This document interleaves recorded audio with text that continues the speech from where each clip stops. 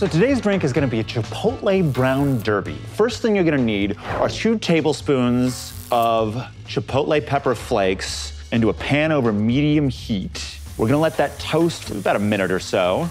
And into that pan, I'm gonna add about a cup of honey.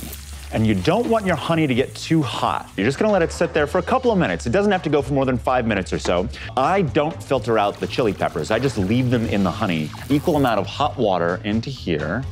Pour that through the strainer into our very pretty bottle. Now this is our Chipotle honey syrup. Into our cocktail shaker, we're gonna go 1.5 ounces of bourbon, 1 ounce of grapefruit juice, and we're gonna do 1/2 ounce of our Chipotle honey syrup.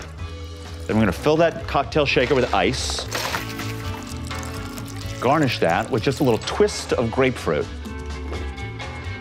Oh, that's just fabulous.